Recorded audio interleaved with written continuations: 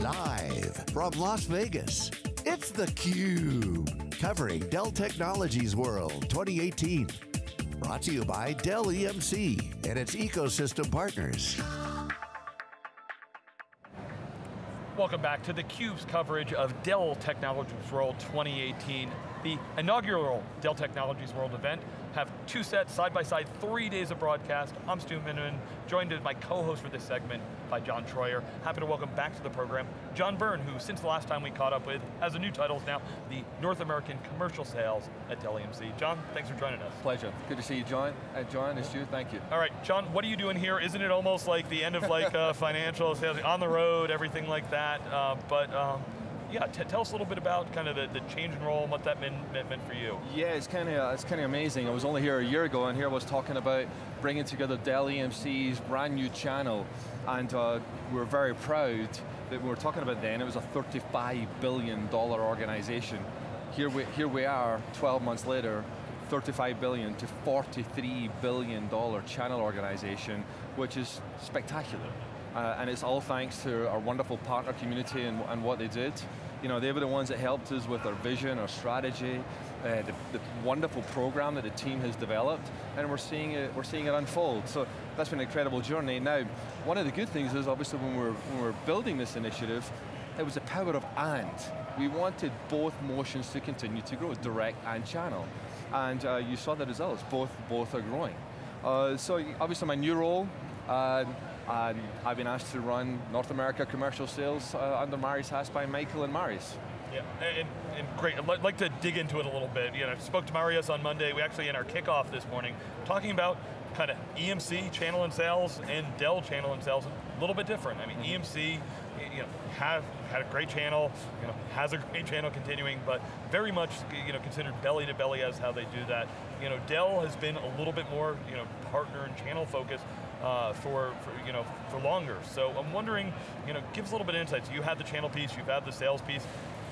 We hear things like, oh, you know, turning a direct rep into now he's more of an overlay. Walk us through a little bit of those dynamics. What's happening from the sales standpoint, the impact on the channel? Well, I think we've got to remember, like, the channel is an important wheel to everything we're doing here.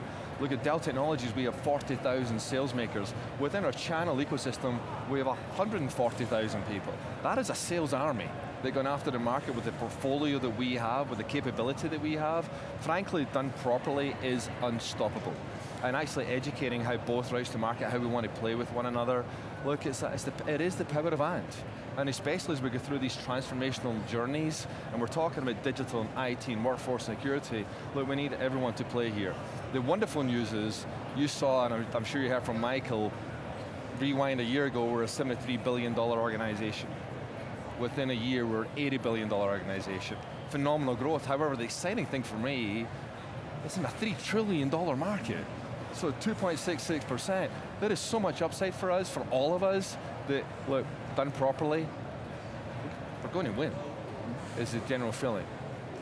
It's a pretty remarkable transformation. I mean, transformation has been a theme of the whole show here, right? Digital transformation, make it real. You've been involved with both channels and Dell EMC sales. The role of the technology trusted advisor has changed over the last few decades.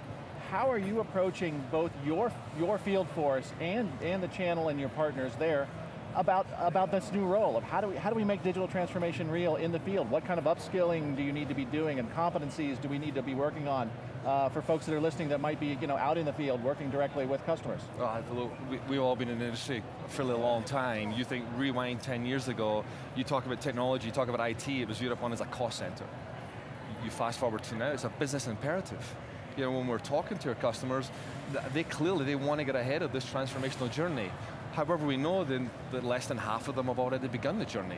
Here's the good news. Those that have begun the journey, here's what we know. They're moving faster.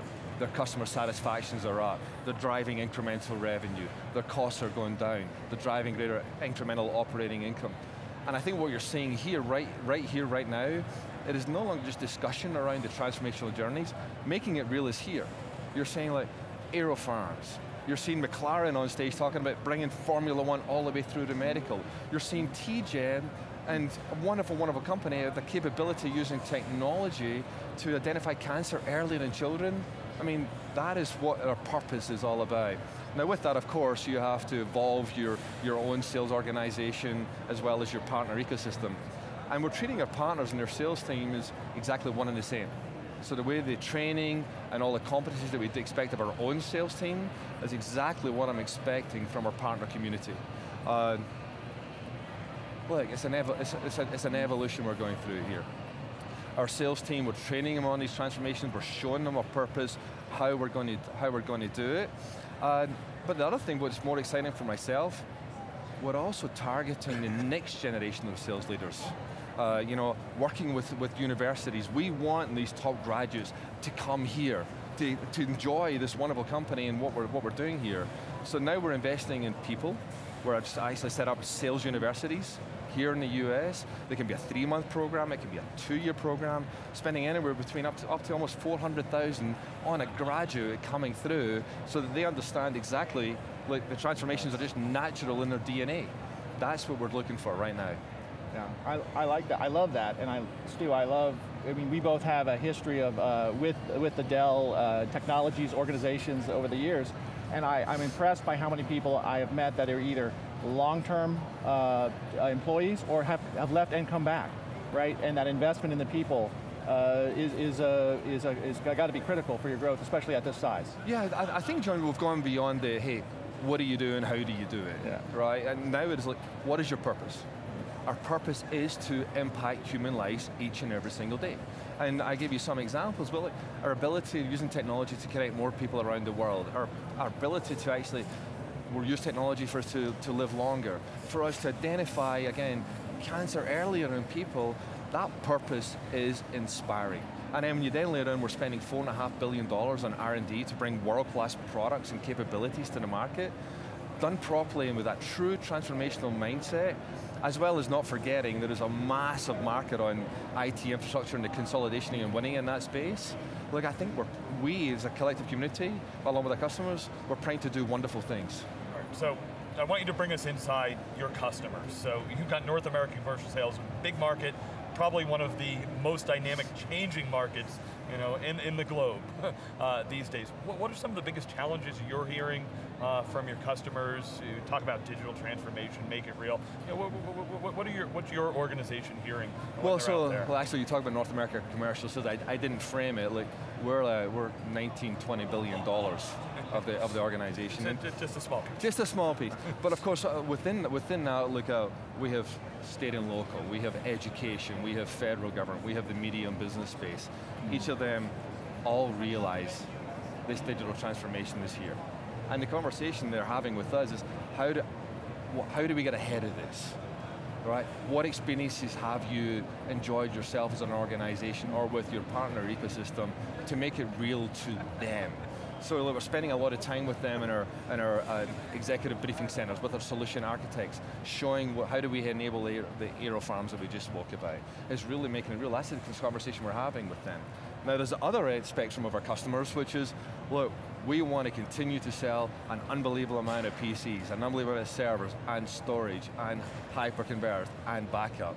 So we have the wide spectrum. The good news is the conversation normally goes to, let me tell you about Dell Technologies advantage. Why did Michael spend $24 billion taking us private, $67 billion giving us all this wonderful array of assets?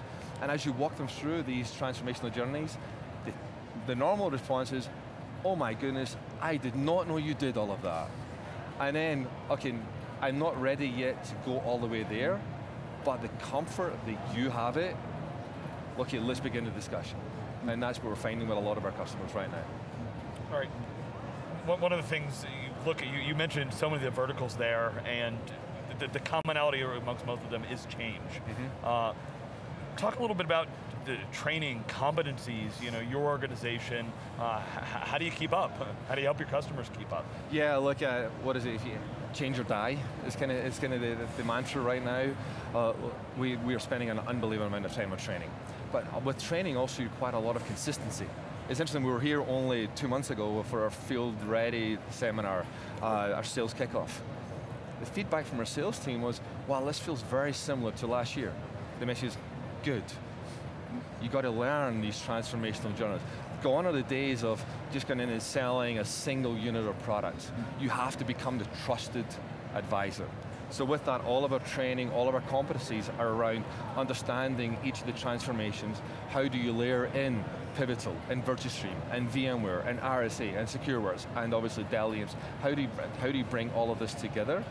And then also making it very clear to our sales team and our E's, this is my expectation of your role. This is what I expect you to be able to do, and here's a specialty that's the teams that are around you, to make you successful. So we have this training, it goes on actually, it's consistent training, but 2 big ones per year. And the good news is our partners, they got to do exactly the same thing. That's what we're saying. John, as you and your sales leaders go out and talk to IT, and you're not, again, in the field, you're way beyond, check the box to order a new round of laptops or a new round of servers, right, or server refresh. As you talk to the CIOs out there and the senior IT leaders, where are we in this transition? Are they getting it? I guess it's quite a range of responses. It really is, like some are already there, but look, are we there? Absolutely not. Like, I think we're more likely single digit. But again, when those CIOs, when they see that, are you telling me, look, I can not only have a modern infrastructure, I can actually save money by getting to the modern infrastructure, and I can layer in insights into my business using your technology, be it big data, be it AI, and I can yield more profitability at the end of it, you're finding them all in. But they're all in different levels, obviously, of expectation. Are there any characteristics of an organization that is going or is ready to go that you see? I wouldn't say that. Here's what I will say. If you look across all of our transformations, VMware is always consistent. I will tell you, security remains a big theme. The other thing we've found is, again, as we get through these transformational discussions, the starting point still tends to be client. And the client still seems to be the gateway to the data center for us. And I think we're also seeing, like, one thing we're also seeing, everyone's recognizing the workforce has changed forever. Gone are the days when we remember sitting at a desk from 9 till 5, like people are working remotely, people want to be productive, they want to always be on, and I think that's why you're seeing this resurgence in the PC market. If you look now, what, 21 quarters of consecutive share gain, #1 in the world on units, on revenue, #1 on profitability, #1 on server, #1 on storage, obviously #1 with VMware. Like, that's consistent, is they want to be dealing with Dell Technologies. All right, John, I want to give you the final word on key takeaways from the show, but I have to take away a couple things. Yes, it does rain in Vegas, and Pitbull, played at an event. So, other than those two things, what do you hope that people come away from Dell Technologies World 2018? Look, I hope people, on a few things. One, I hope they understand our purpose. We are, and we have a desire to impact human life each and every day by being the essential infrastructure. It is no longer buzzwords around these transformational journeys. It's here. You can feel it, you can see it, there's real proof points. I think it's also clear these two motions that are happening. Mass consolidation of IT infrastructure. We want our customers and our partners to lead with Dell Technologies. And as you go through this transformational journey, there is only one company who has all of the portfolio to satisfy all the needs. And it's Dell Technologies with the support of our customers and our partners. And I'd be remiss if I don't always end by just saying, look, thank you. None of this is possible without wonderful customers supporting us on this journey. So that's what I'd like to remind. All right, John Byrne, really appreciate catching up with you. Look forward to catching up with you in the future. Hope you keep this job a little more than a year this time. Yeah, me too. John, thank you as well. Stu, thank you. All right, I'm Stu Miniman with John Troyer. We'll be back with lots more coverage. Thanks for watching theCUBE.